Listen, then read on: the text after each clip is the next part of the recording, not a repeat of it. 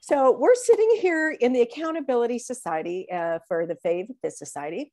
And Kelly was just talking about a really important topic. And we said, oh, we should go live. Go to Kelly, you've got to share that message.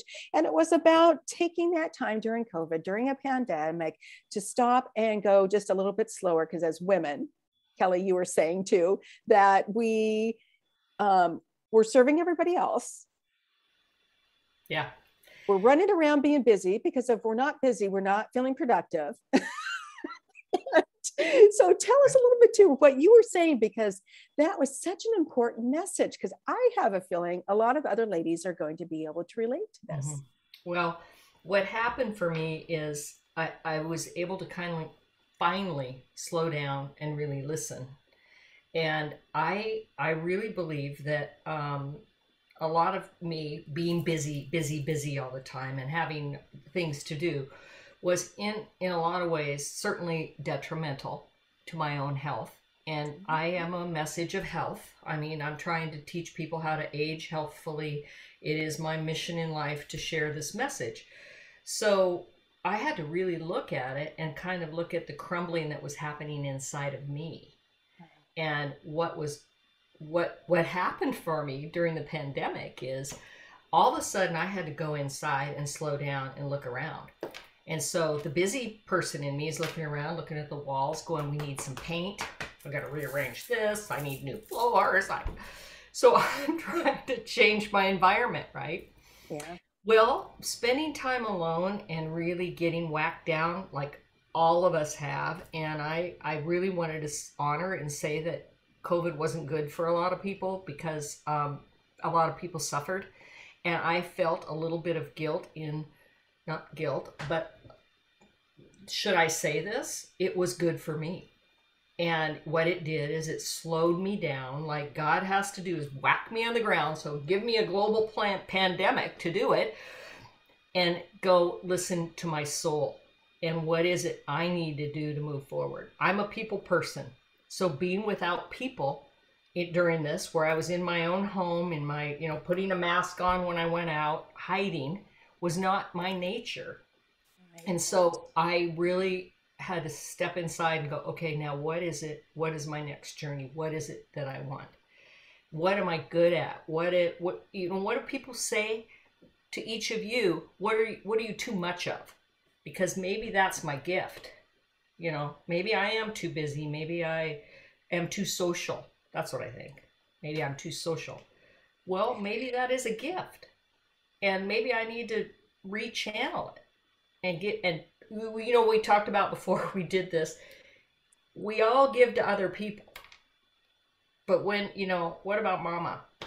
Shouldn't we serve ourselves first so our cup is full? Yeah. And so you were saying that this was creating a new foundation. And I'd like to hear from the other ladies too, kind of, what is your take on this? Melissa, do you have a thought? Yeah, totally.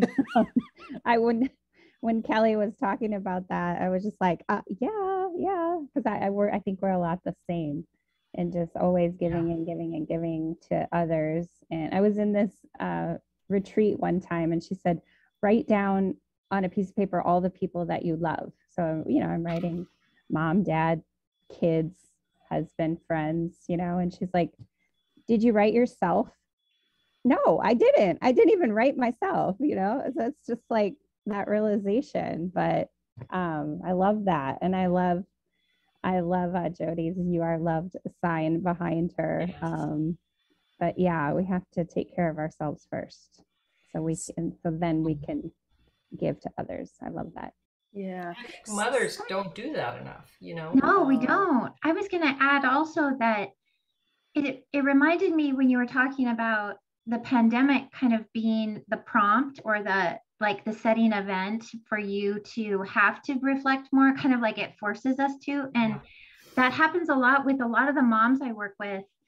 It's a lot of them are going through extra challenges, and kind of this idea of extra hard things and I was relating to that concept of being extra, being too much, going out there and like having that sense of like, that's partly that's our role to go out and do, but then being able to be like you were saying, like maybe the areas where you're too much are your strengths, right? And then Right. that is not always the way we think of it. And so that was really, that really helped me. But I was also thinking that sometimes those extra challenges are, they do provide an easy excuse for people to not go into ourselves and take care of ourselves. Like, you know, if you're dealing with family stuff going on, your natural response is to take care of all of that. And it just sets you up for not focusing on yourself. And it's, you know, that pattern can happen. So those were the two kind of ideas that I was thinking about that really, I don't know, reflecting on that is so important sometimes to just be like, okay, what really matters here? You know? Yeah. You know Yeah. when I noticed it, when I sat and was still and I looked around and I noticed it because both my parents died very close together, like the year before the pandemic. And I was pretty much their caretaker. And I noticed how busy I got. You know, we got to clean the kitchen. I got to get rid of this. I got to get to the bank. I got to get this stuff organized. I got to get you to the doctor. And I got busy. And I was doing circles around everybody else that was around trying to help. And it was my way of escaping a bit the emotion that was behind it, because I just, you know, I realized what was happening and I was in the moment, but I also didn't take care of myself during that time. And I had some post-traumatic stress from that. Mhm. Yes. But Kelly, this is what I love what you were saying though, is that through this time, because so you were super busy, you had a lot of things going, you were caring for your parents and they passed and dealing with all the emotion. You had a daughter who got married and or Two daughters. two daughters who got married, and now you're a grandmother. All within a couple year period. So that is a lot of life to happen. But what I loved that you said was that you, during the pandemic, forced you to take that time to reflect and you feel like you have a new foundation. Mm-hmm. I Yeah. would be really interested in hearing if other women feel that way too, that you feel you have a new foundation, because I can see as we meet in our accountability society, I can see that in you, Kelly, and I can see that in Jody with what she's doing, and Melissa as she's creating her new platform. I feel like ladies are coming in. It's like, okay, you know what? I got this.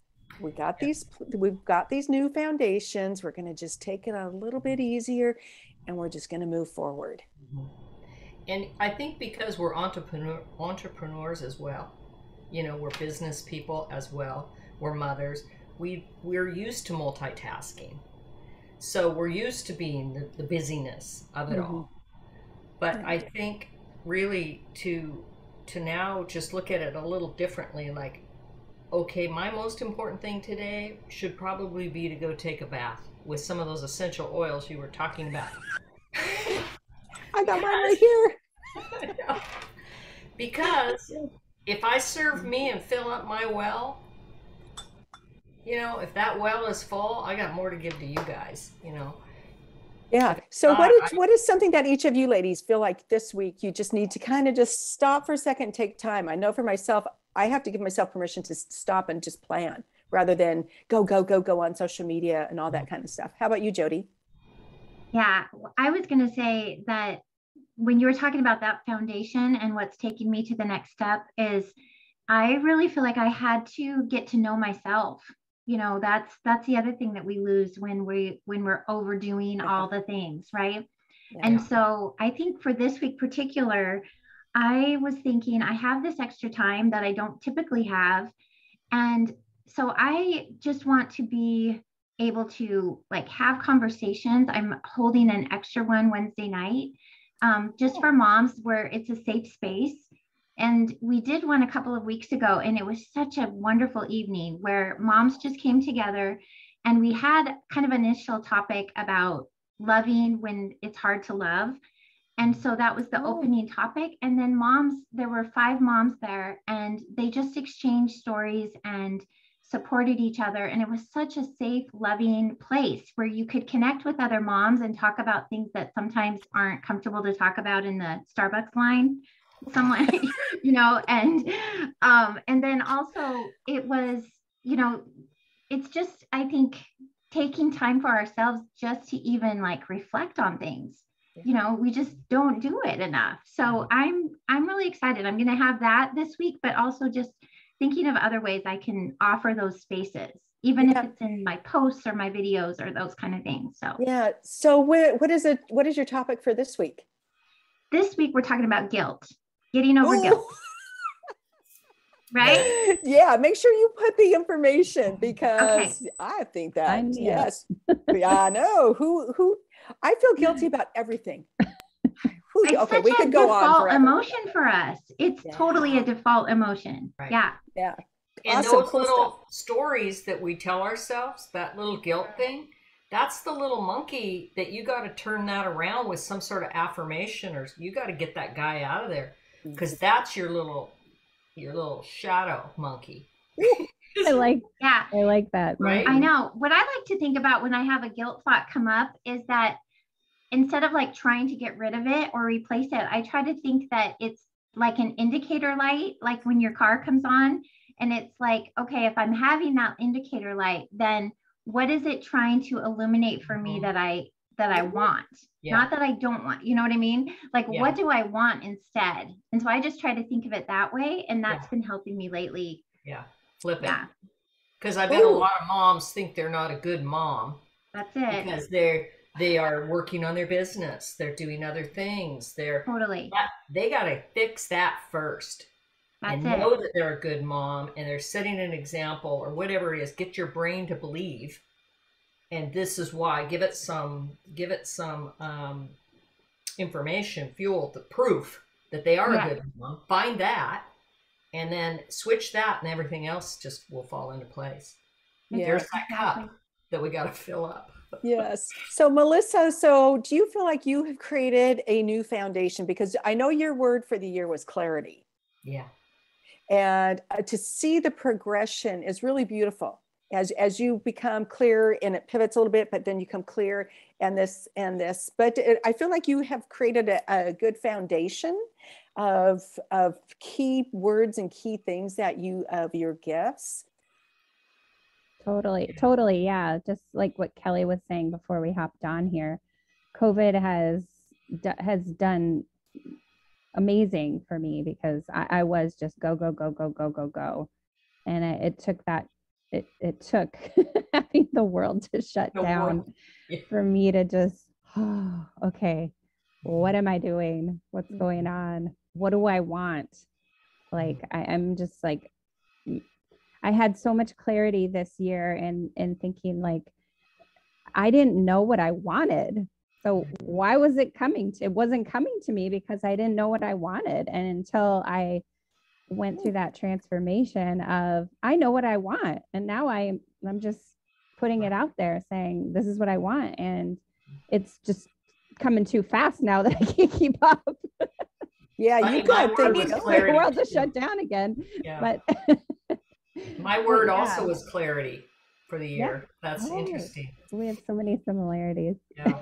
Oh, well, ladies, what a great conversation. We're going to have to do this again. We're going to have to create a little show or something so we can have some conversations, because, I learned so much about you, and thank you for sharing some of your heart and your wisdom here. So thanks, ladies. And we meet weekly at the Accountability Society at Fave Biz Society.